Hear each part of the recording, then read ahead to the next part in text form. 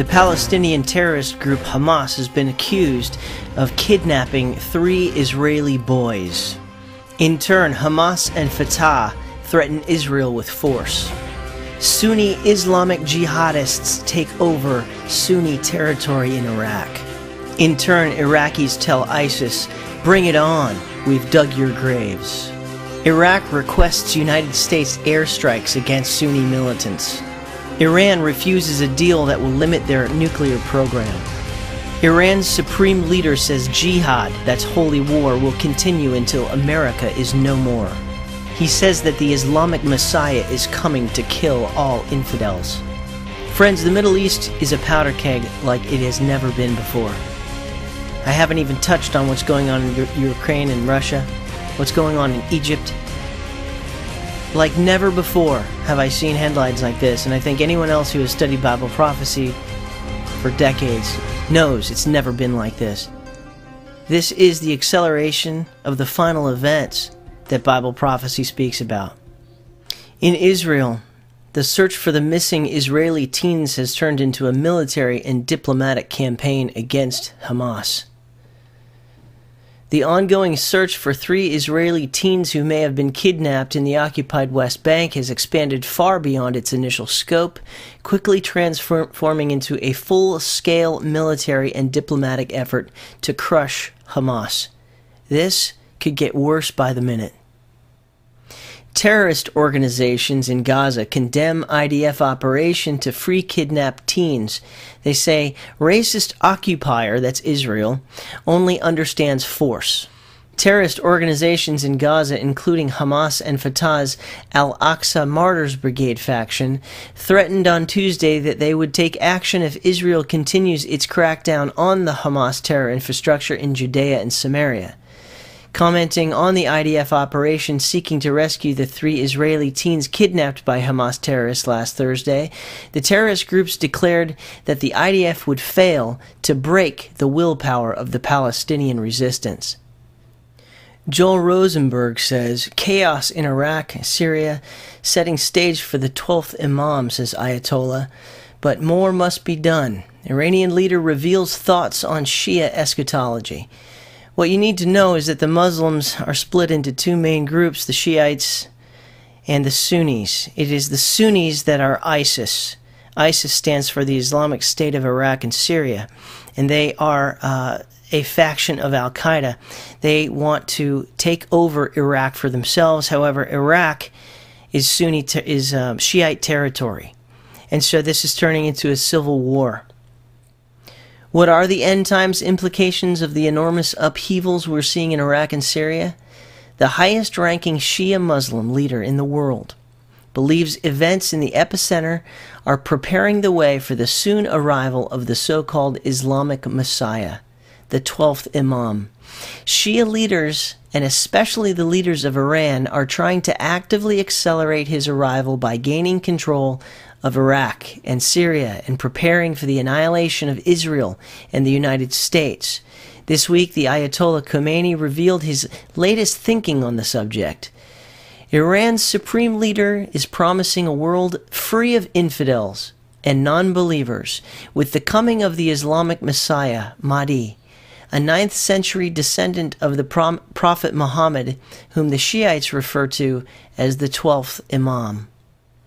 Iran's clerical rulers believe the figure Sayyid Khorasani, who at the end of times facilitates the coming and passes the flag of Islam to Imam Mahdi, is the current supreme leader of the regime, Ayatollah Khomeini. The Obama administration is currently engaged in intensive negotiations over the regime's illicit nuclear and missile programs. Iran insists on the right to enrichment and the expansion of nuclear research and development, but international analysts believe the goal is to acquire nuclear weapons to use against Israel and the United States. Don't be fooled by this man. This is Iran's newest president, Rouhani. Remember, Mahmoud Ahmadinejad seemed like a crazy man, saying that he was sent by the 12th Imam to wipe Israel off the map. He's no longer in power anymore. This man came to power, and the Western media said he was a moderate, and he wasn't like Mahmoud Ahmadinejad. The opposite is the truth. This man is more of a deceiver. He's much more subdued in his rhetoric. But Iran's newly elected president, Hassan Rouhani, attributed his victory in June to the 12th Imam Mahdi, a statement with ominous overtones in the Islamic regime's quest for nuclear weapons. The Shiites believe that at the end of times, the 12th Imam, a 9th century prophet, will reappear with Jesus Christ at his side, kill all the infidels, and raise a flag of Islam in all four corners of the world. Many analysts believe Iran is seeking nuclear capability to bring on that Armageddon. In my opinion, these Muslims are totally satanic. They are indwelt with many legions of demons. And what they're doing is trying to take over the world. They want to post their flag on all four corners of the world. We read in Bible prophecy at the end there will be a world leader who comes on the scene in the name of peace. But he turns out to be a man of war, hell-bent on conquest, on conquering. Revelation 6 says that when the first seal breaks, a rider on the white horse comes out, bent on conquest. This may be the Mahdi. Christians know him as the Antichrist.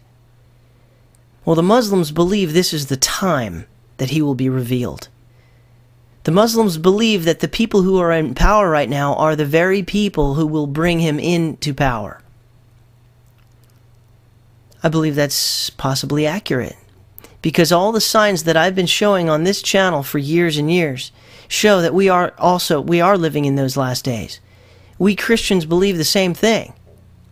These are the last days. However, we don't know exactly how it's all going to play out. And we have to watch daily. We're called to watch. Most importantly, we're called to watch for our Savior to return. In the same way that these Arabs, these Muslims are looking for their Savior to return. Everyone's looking for the Messiah. And that's why when the Antichrist rises to power, the world's going to buy it. And they'll take his mark, or they'll be beheaded. This is a one-world religion, as well as a one-world government, which will operate on a one-world economy. And we're living in those days. It's coming, and it's coming fast.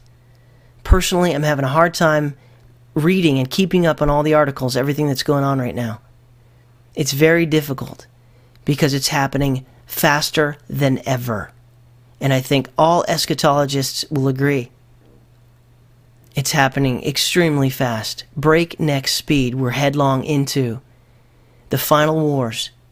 Psalm 83 is at our heels. The destruction of Damascus, Isaiah 17, I believe is part of that.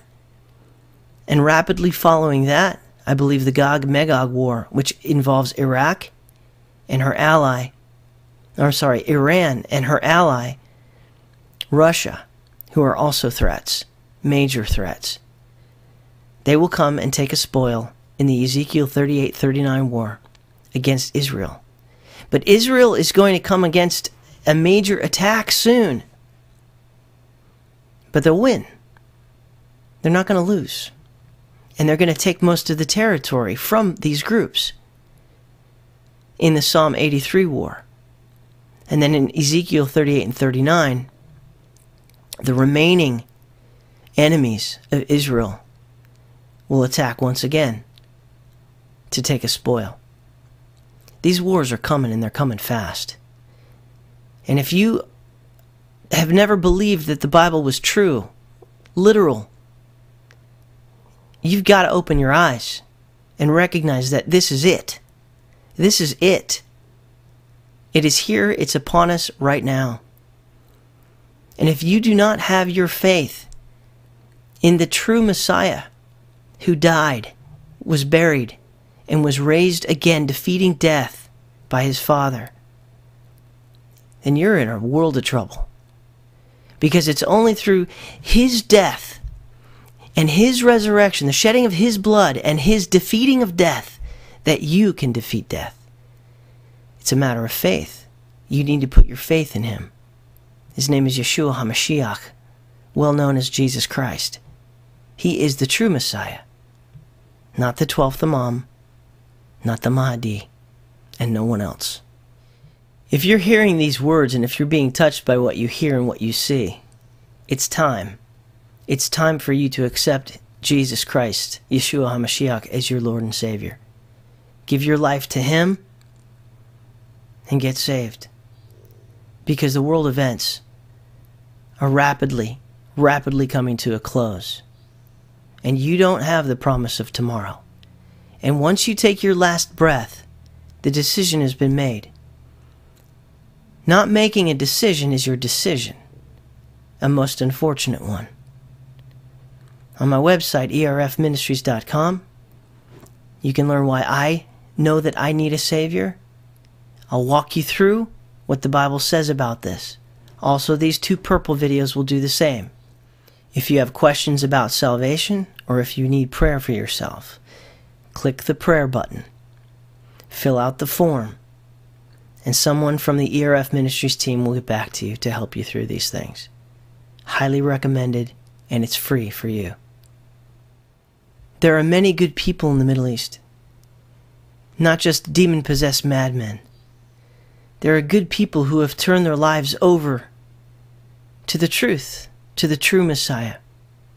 And there are good people who are searching for him.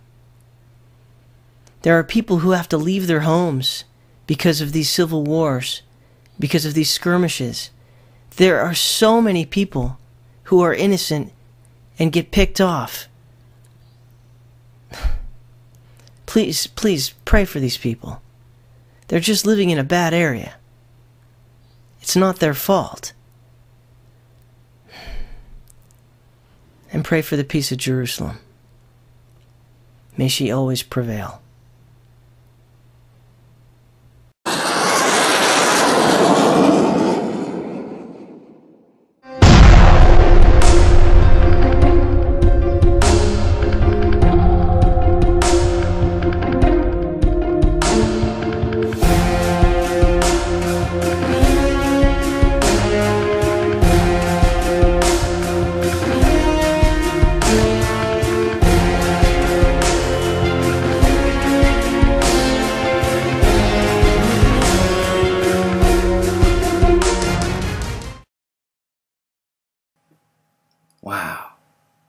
Wow.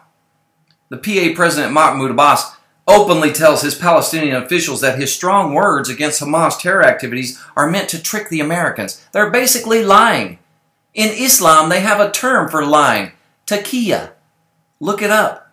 It's okay to lie in Islam to promote your own agenda.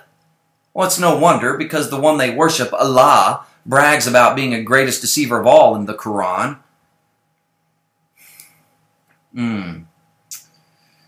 Yeah, they say we don't negotiate with terrorists, but we've been doing that for 3 decades, starting with Yasser Arafat. Proverbs 13:20 says, "He who walks with wise men will be wise, but the compassion of fools will be destroyed." Or the companion of fools.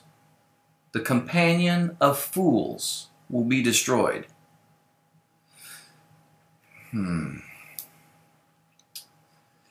We need to wake up, people.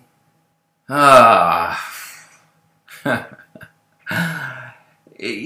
got the Sunnis against the Shiites. We've got Hamas. You know, they all hate Israel. But within the groups of the Muslim factions that are there, a lot of them hate each other. You know, Iraq was in civil war in 2006, 2007, but the U.S. troop surge kind of restored a stability at the time. But then Obama withdrew all the troops at the end of 2011, and now this Sunni group, ISIS, is taking over much of Iraq, has taken over parts of Syria, and it's moving across the land like a plague, taking the spoils of war as it moves, taking cash, gold, weapons, tanks, banks, prisons, letting all the prisoners loose. People, I think we need to keep a close eye on this, because this is Bible prophecy unfolding in front of our face. At the very time this hateful killing machine of terrorists is going along the banks of the Euphrates River, at the very same time the Euphrates River is drying up. Again, let me point out, there are no coincidences with God. This is all happening at the same time for a reason.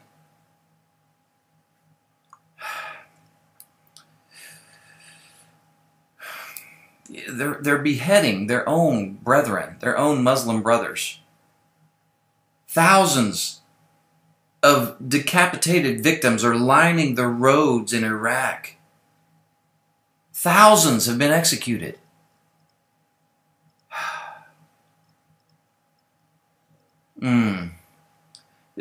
This is just going to continue to grow until somebody steps in and actually does something. You know, Obama sent 300 people that aren't going to be in combat. They're just going to be advisors. You know, so what are they going to do? I think Obama and his whole team of negotiators are probably some of the worst negotiators ever in United States history. And I think the biggest reason why is because Obama clearly said who he would stand with in his book. He said he'd always stand with the Muslim people. The Muslim people. Not the American people, not the Christian people, certainly not the Jewish people, but the Muslim people. I'm curious, is Obama Sunni or Shiite? I think I looked into that one time and knew the answer, but it's been several years. So, what do? You know, we had Iraq under control, so we thought, oh, let's pull all the troops out, and then whoosh, the vacuum created by American troops leaving is now filled by Muslims killing each other. You know,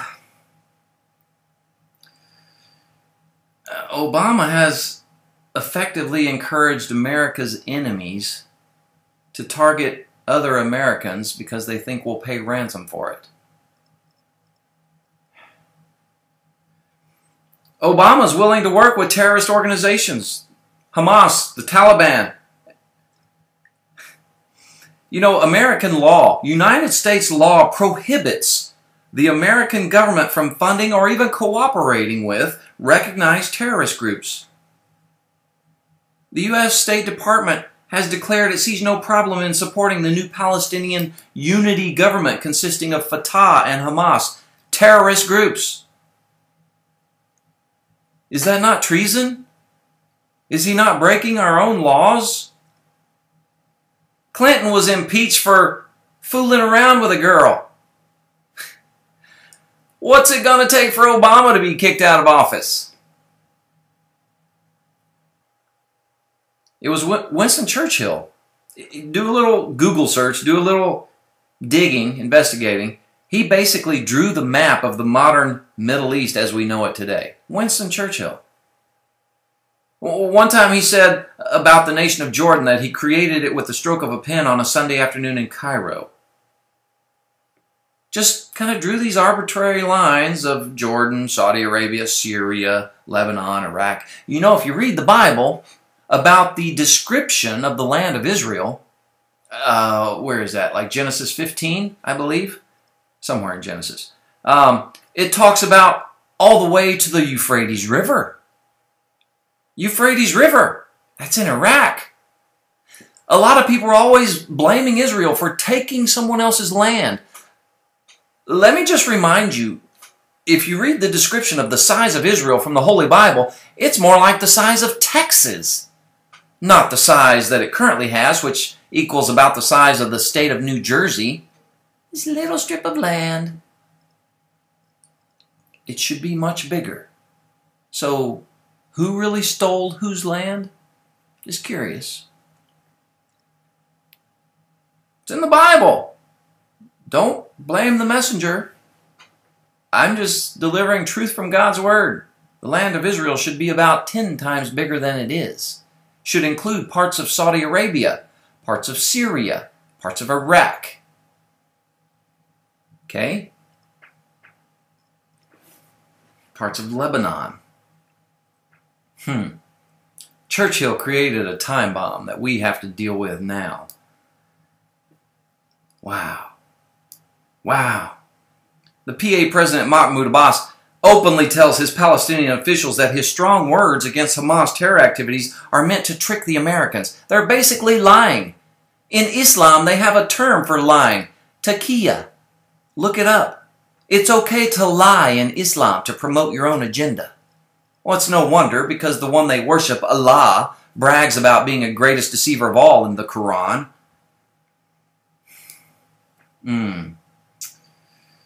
Yeah, they say we don't negotiate with terrorists, but we've been doing that for 3 decades, starting with Yasser Arafat. Proverbs 13:20 says, "He who walks with wise men will be wise, but the compassion of fools will be destroyed." Or the companion of fools. The companion of fools will be destroyed.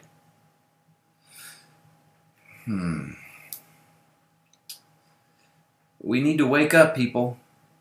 We need to wake up. Acts 28:24 says, "And some believed the things which were spoken, and some believed not." You know, there's never been a crossbreed between a believer and an unbeliever. You're either dead in Christ or you're alive in Christ. Dead without Christ would probably be the more proper use. There's no neutral ground. There's no lukewarm. There's no sitting on the fence.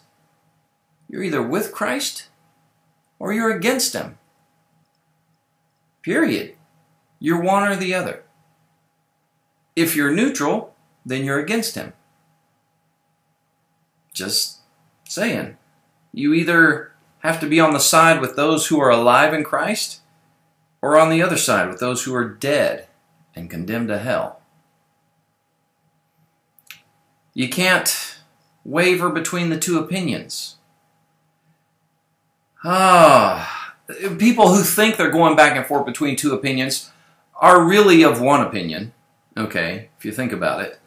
They do not intend to serve the Lord. And they say in their hearts, "Who is this Lord that I should serve Him?" People have a problem with service, with humility. Humility is not highly favored in the world as we know it.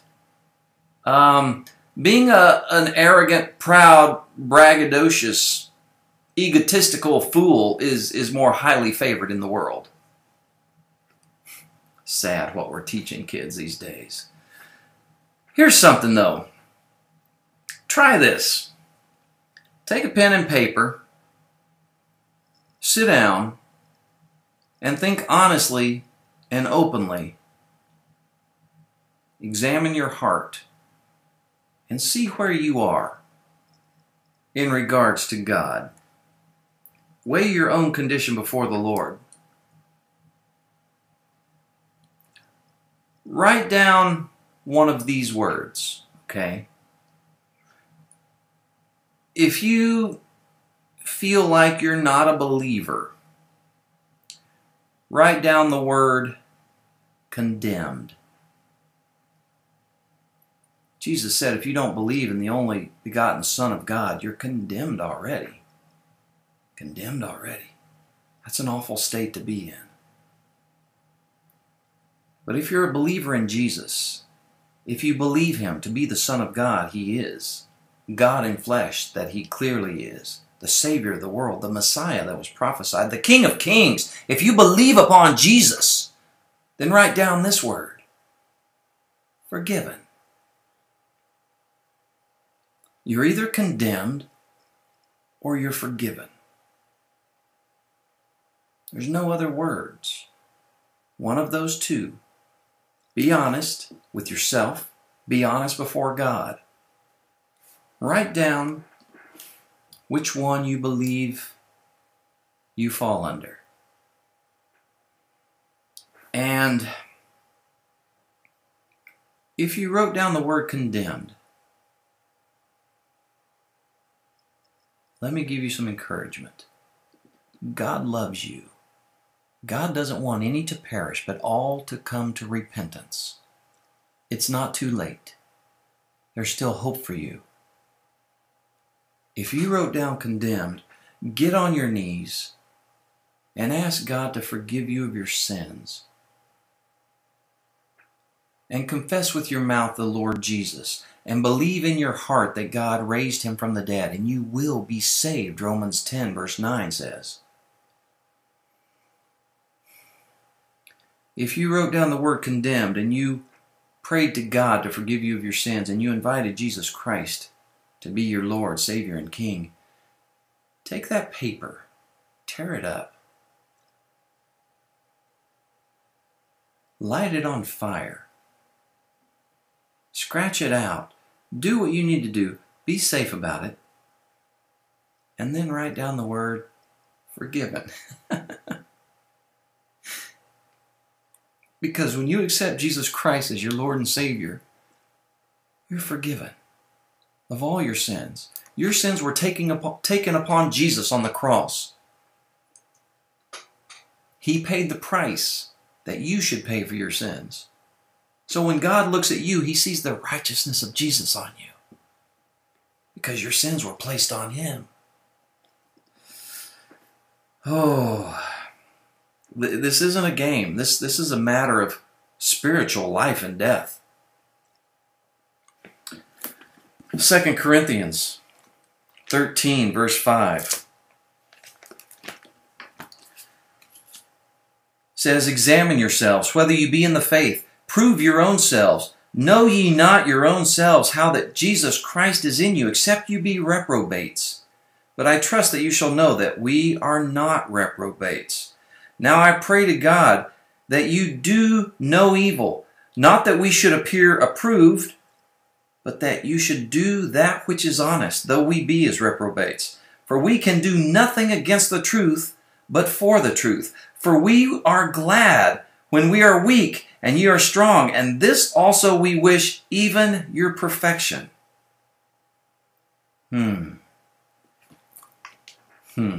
Let God examine you and show you your real spiritual position. Go to Psalm 26 verse 2. It says, "Examine me, O Lord, and prove me. Try my reins and my heart."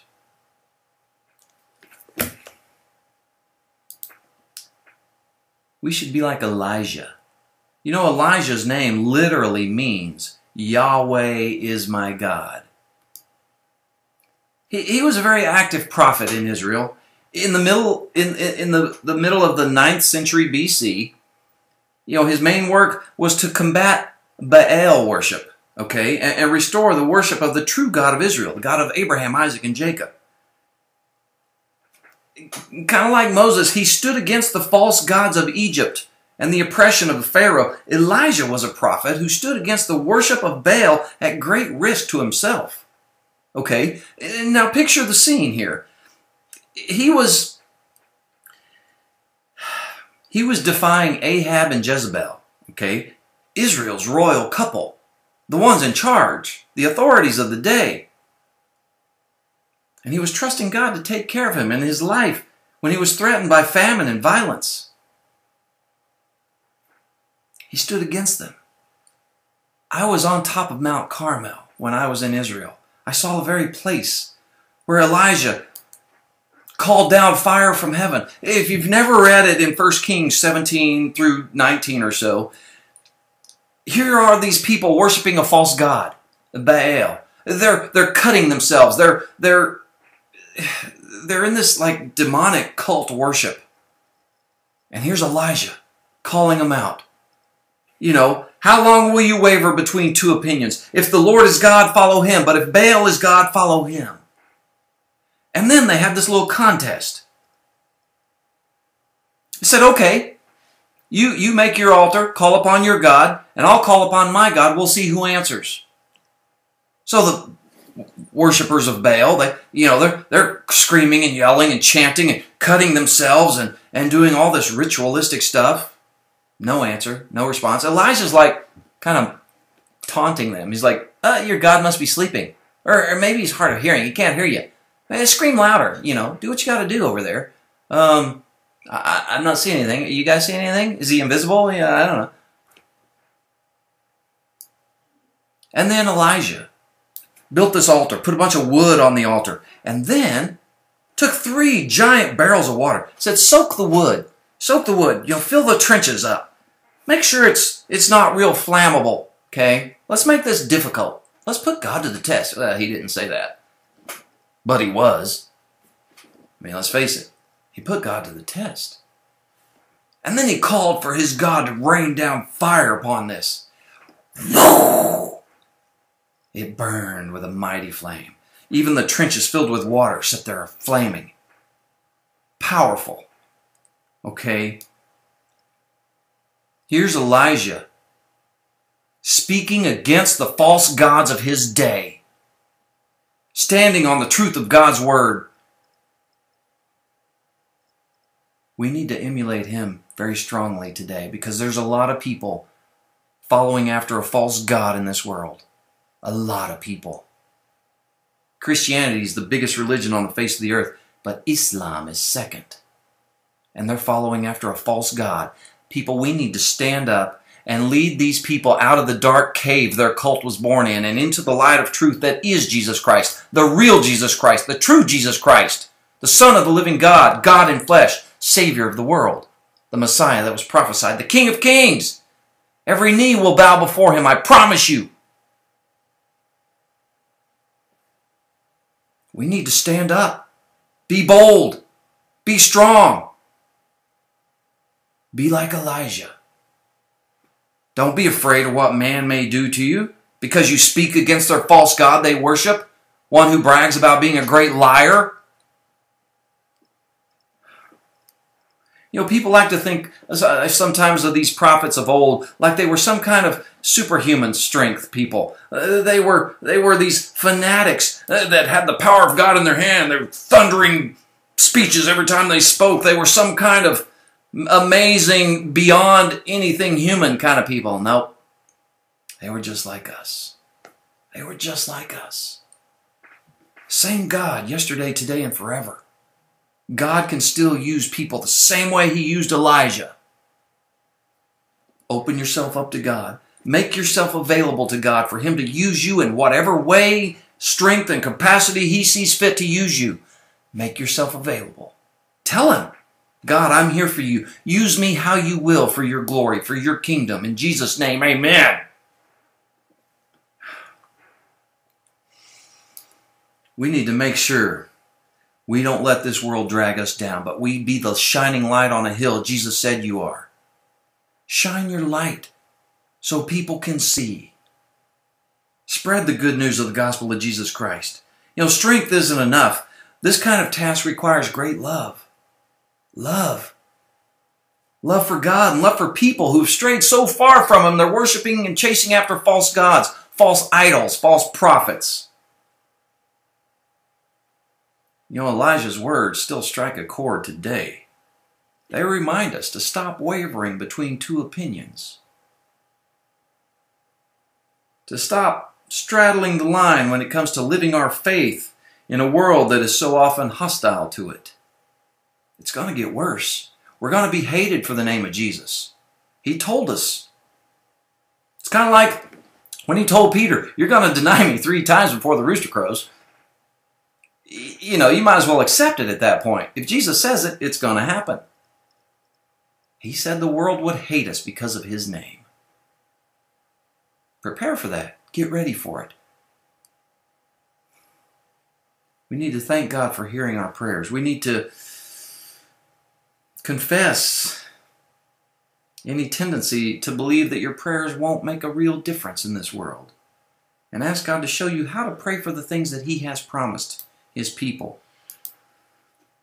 Jesus told us in Matthew 13:25 that there are tares among the wheat. He said, but while men slept, the enemy came and sowed tares among the wheat and went his way. You know, Satan has been constantly, secretly infiltrating the church with some of his followers for the purpose of hindering the influence of the church. This is a more effective strategy than direct opposition. I mean, these tares that are spoken of refer to the old world variety of darnel, which is poisonous. Okay, I grew up on a farm. I know a lot about farming. You know, most of the grains are pretty much indistinguishable when they're small, when they're green, just shooting up out of the ground. But by the time they become distinguishable, these tares are so well rooted and growing in such close proximity to the productive grain, whatever it is, wheat, oats, barley, In this case, it's wheat. But if you were to pull up the tares, you would also uproot the wheat. So, verse 30, Jesus told them to let them both grow together until the harvest. The grains of the tares are long and black in contrast to the wheat, which is easily recognizable at harvest time. There's a lot of professed Christians. Say they're Christians. But Jesus said you'll know them by their fruits. There will be those who are deceived and not even aware that they're not born again. And they'll remain among the church. And Jesus tells us, he warns us against trying to root them out, especially since it's not possible to discern other people's hearts. In an effort to destroy the tares, we might offend one of Christ's little ones and cause their profession of faith to waver. So we have to be very careful. It's important, though, for our own personal benefit, that we be aware that the children of the wicked one are placed among the true believers of Christ. In most of the parables Jesus spoke of, the birds of the air, which represent Satan, were there. The birds of the air came and took the seed that was sown along the path. There were birds in the mustard seed. Satan has always placed his own within the church. Our best defense is to preach the Word of God without watering it down, without being afraid of who you're going to offend with it. False brethren will not endure sound doctrine. They leave when the Word is spoken, the Word that's sharper than any two-edged sword. It begins to expose their thoughts and the intents of their heart. So stick to the Word. Stick to the Word, the Holy Bible. It's our defense against Satan himself. It's all we need to defend our faith, to share the good news of the gospel of Christ with others, and to stand strong on the promises that God tells us in His Word. It is living and breathing and sharper than any two-edged sword. Listen, you guys have a great weekend. Go worship our Lord and Savior somewhere. Take somebody with you. I hope and pray you have a great weekend, and good Lord willing, I'll see you again on Monday. I love you guys. Take care.